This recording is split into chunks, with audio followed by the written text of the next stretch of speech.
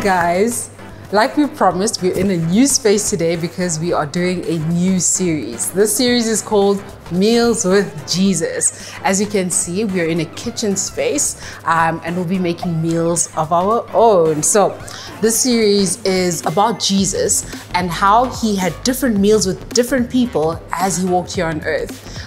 In these lessons, we're going to learn a little bit about what Jesus did, what we can learn from him, and how we can act based on what we know about his interactions.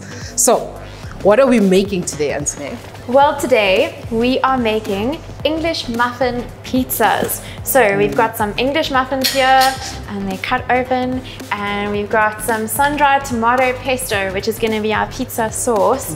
Very quick and simple. We've got some chorizo. It looks pretty spicy, but you can put any meaty thing or like veggies, anything you want, you can put on your pizza. And then to top it off, we've got mozzarella cheese. Yummy. So we'll be making this as you guys watch the video. We'll be cooking some food, and then stick around to the end to see the finished product. Yummy. But first, before we get into everything, let us play a game. So we're gonna go into the game and we'll get started over here. Enjoy. Hey kids, we'll be playing a game today called Simon Says. Now remember the rules. First, you have to get up off your feet and play with us. If I say Simon Says, then you go ahead and do the action that I tell you. But if I don't say Simon Says, keep still and don't do the actions. Okay, let's try it out. Simon says, put your hands on your head. Simon says, put one hand down. Turn around. I hope you didn't turn around. Let's try another round. Simon says, clap your hands. Simon says, stop clapping your hands. Simon says, stomp one foot. Stop stomping your foot. If you stop stomping your foot, then you're out. Don't worry, we'll do one more. Simon says, turn around. Simon says, sit down. Simon says, stand up. Sit down again. That was the last round. I hope you did not sit down for that. That was such a cool game. I had so much fun, and we hope that you did too. Now, while we're busy cooking here, we're gonna also get ready for time to worship.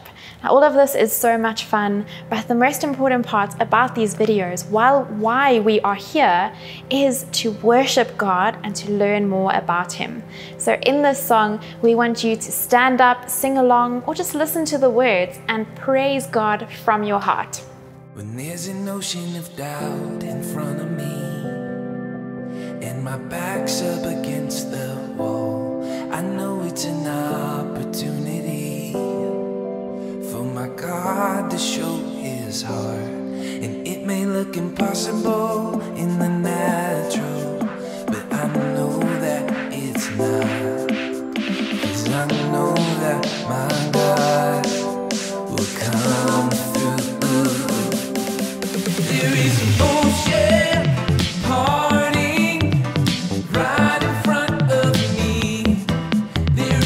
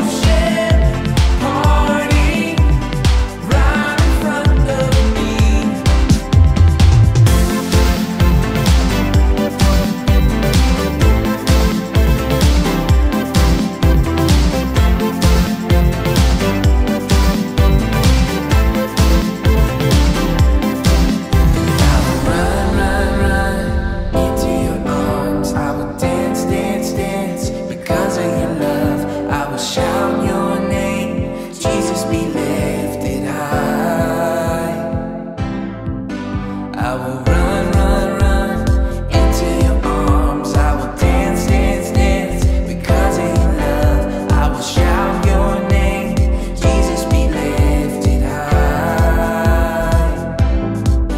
I will run, run, run into your arms. I will dance, dance, dance because of your love. I will shout your name, Jesus, be lifted high. There is an ocean party right in front of me. There is a Savior who stepped in and made a way for me. I'm walking in freedom, freedom. You set my feet on dry ground. There is an ocean party right in front of me. I will run, run, run into your arms. I will dance, dance, dance because of your love. I will shout your name, Jesus, be lifted high.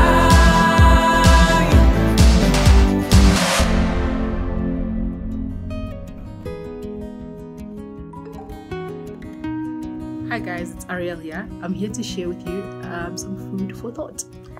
So the other day, I forgot to have breakfast. Bad idea. But I thought I can get something else to give me the energy that I need because I was feeling a little bit weak. So I grabbed one of these.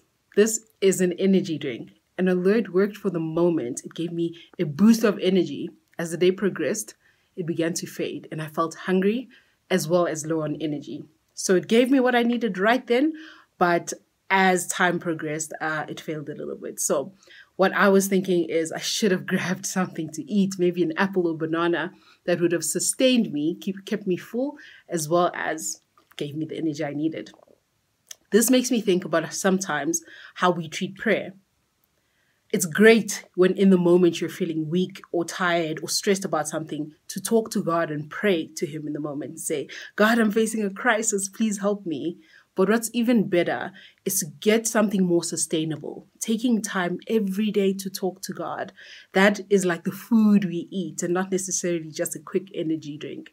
So sometimes we need something to boost our energy in prayer where we have a crisis and we pray. But sometimes it's better to just take time every day and build a long-term relationship with God. So let's remember that this week. Take time to spend time with Jesus in prayer and in just getting to know Him and sitting with Him. I hope this was helpful. We'll see you next time. Wow, wasn't that amazing? That's great food for thought, right? Yeah. But before we get into today's message, let's just take some time to pause and be present and focus on God. As we pause and breathe, let's think about how selfless and generous Jesus was. The Bible tells us that Jesus did not see being equal with God as something to boast or brag about, but He was humbled enough to die a shameful death so that we could be close to God again. Let's thank Jesus for this now.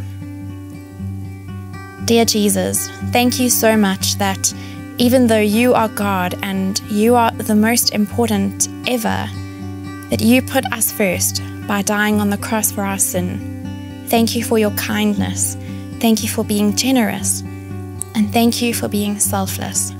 Jesus, we pray that this truth, that you will change our hearts as well to be kind and selfless and generous to people around us.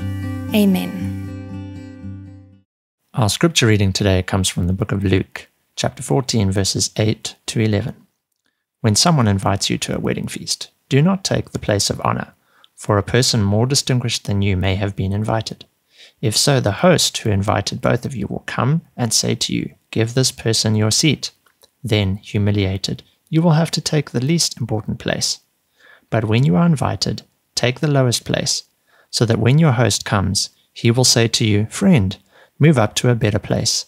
Then you will be honored in the presence of all the other guests.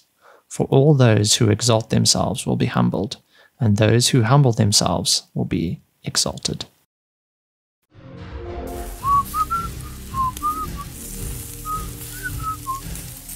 Hey guys, thanks for joining me. Welcome. Come on in. Come into my house. Thanks for coming. We're going to have a braai in a moment It's gonna be cool. Oh, you like my house?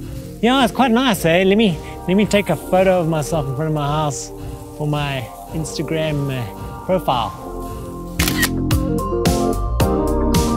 Actually, that's not even my house. That's actually just my games room. That's my pool table, my table tennis, my air hockey, my foosball, and my darts, which if you like, I'll show you how to do it because I'm really good at all of those a little bit later. But in the meantime, settle down, come on in. Make yourself at home, my home, your home. It's all nice. You're welcome, eh?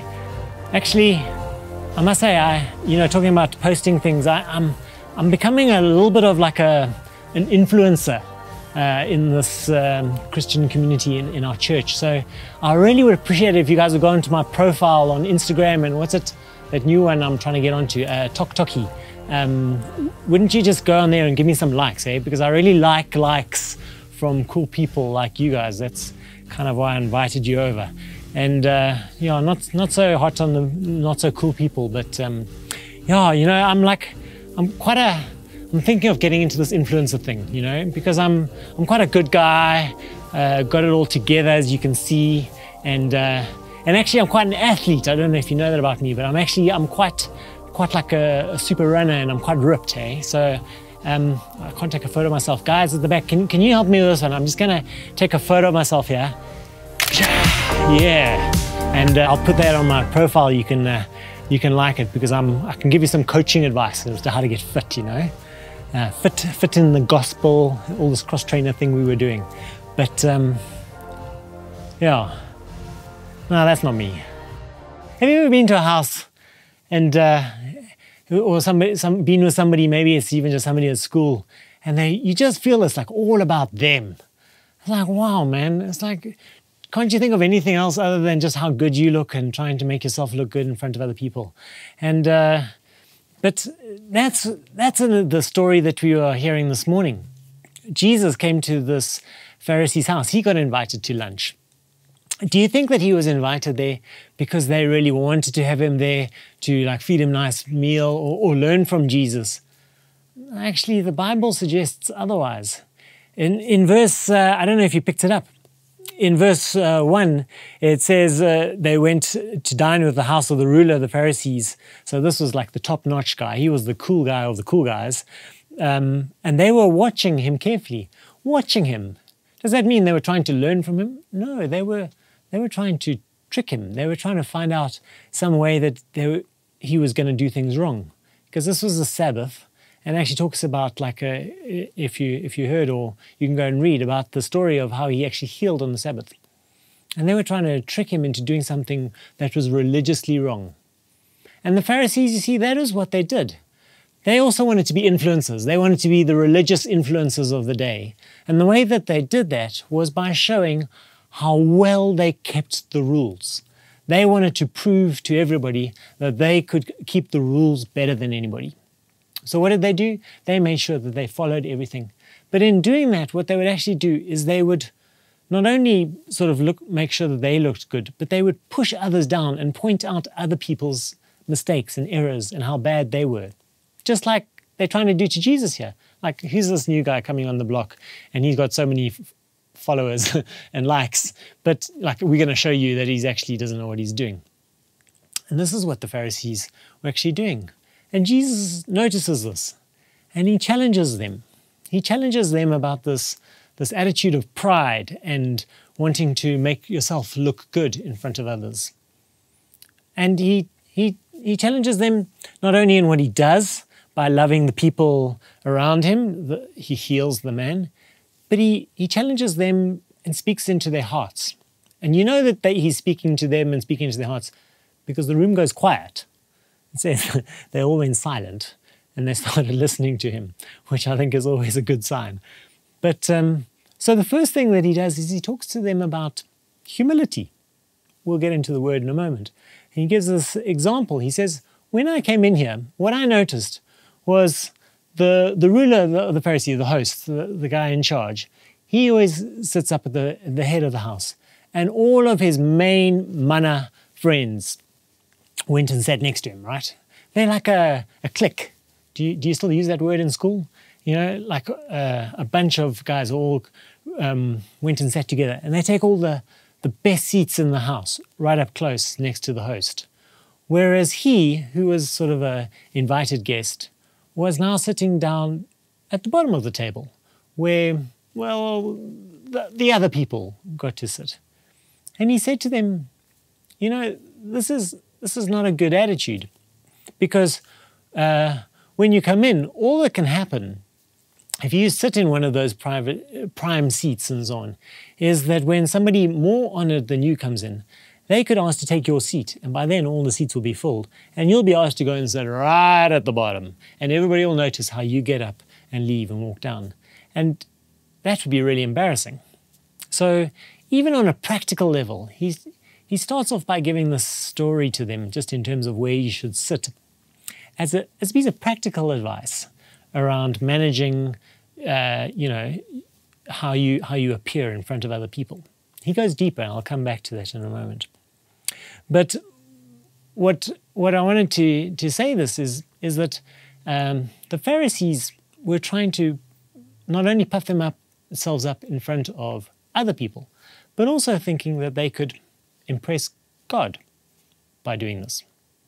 And actually, God is saying in this attitude of making yourself look good, of trying to be like a influencer and have big muscles, actually, you're not impressing God, because God looks at our hearts. God looks at our attitude towards other people, and that is where you can actually tell how we love God, by how we love other people.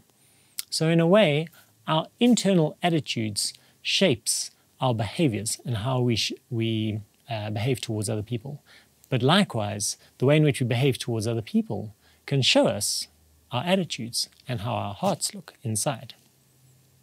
So I've also heard it said in terms of humility, that humility is not thinking less of yourself, but thinking of yourself as God thinks of you or sees you. Let me say that again. It's not thinking less of yourself, not pushing yourself down, going, oh no, I'm not that good, but rather seeing yourself as God sees you. That's quite challenging. It's quite a good way to think about it. I was thinking, how does God see me? Well, I'm a sinner. I've done things wrong plenty of times. In fact, this morning I was selfish. But I'm saved by grace. And although I can do good things and I have some abilities and so on, those are all things that God has given me. So they're actually not mine to show off about. They're actually God's to share. Maybe that should change the way in which I behave towards other people. So that's the humility that Jesus is encouraging. But actually, we didn't read it in the verse that was read earlier. But if you go just a little bit further, not only does Jesus challenge the guests that are coming into a feast, but he takes the situation a little bit further and he digs into the Pharisees just to expand this point of puffing yourself up and gives them a great tool to be able to deal with the pride in their hearts.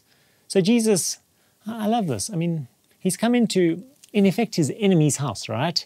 He's coming into the house of the Pharisees, which he's going to be under scrutiny and looked at. But he's actually still trying to love them. He's still trying to help them out of their pride. And if you go and look at it, I'm not going to go into all the detail, verse 12 and 13, he says, when you are hosting a party, don't invite your friends and your mates, all the people that are going to make you look good, like in my example earlier, just come so long as you're going to give me likes.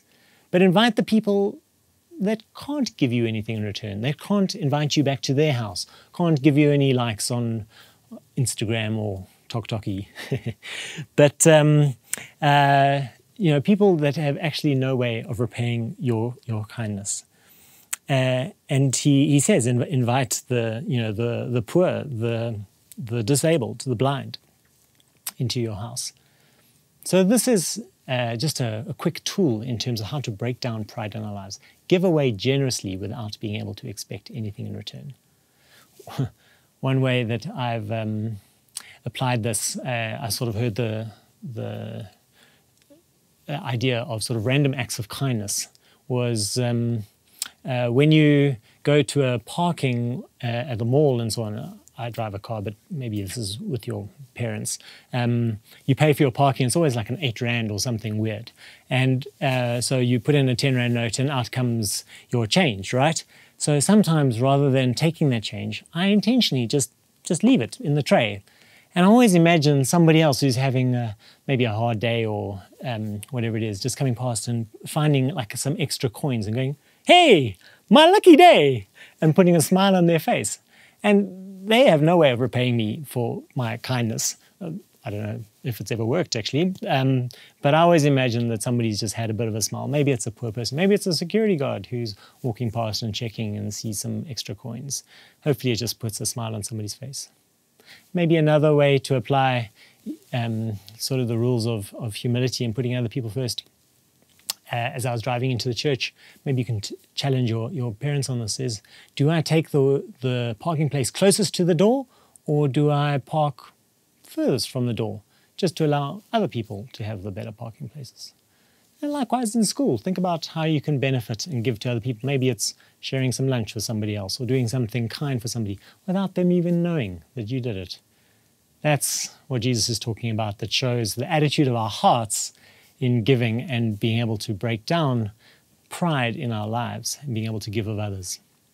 Have a look with me just in closing at verse 11, the last verse that we read. It says, "For everyone who exalts himself will be humbled, and he who humbles himself will be exalted."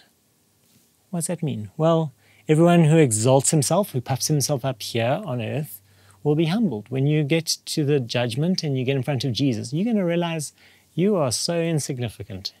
You really are not such a big cheese after all.